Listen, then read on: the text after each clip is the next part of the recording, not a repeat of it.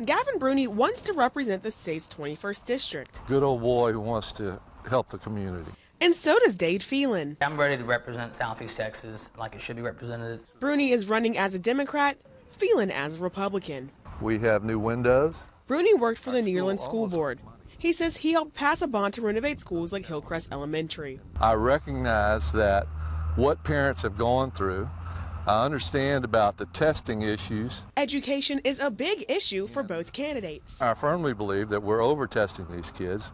We're wasting $500 million a year on all of this testing, and I believe that the number of tests dramatically need to be reduced. Phelan says he supports House Bill 5, which will incorporate more vocational and technical skills into learning and help the Southeast Texas community and workforce. These jobs are good paying jobs. You can graduate from a technical or vocational school with very little or no debt at 20 years old, making $80,000 a year.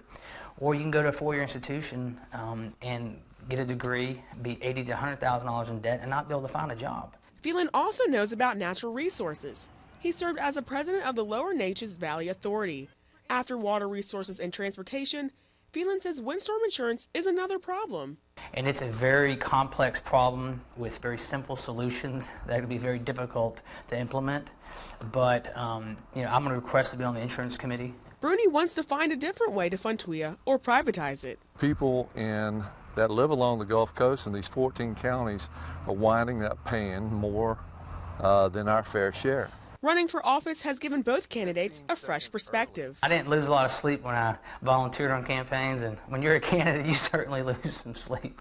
Sometimes it doesn't take a whole lot of money to win a race. Just having the right message and communicating with the people. In Beaumont, Kara Dixon, Fox 4 News. Yeah, it hasn't rained in a while.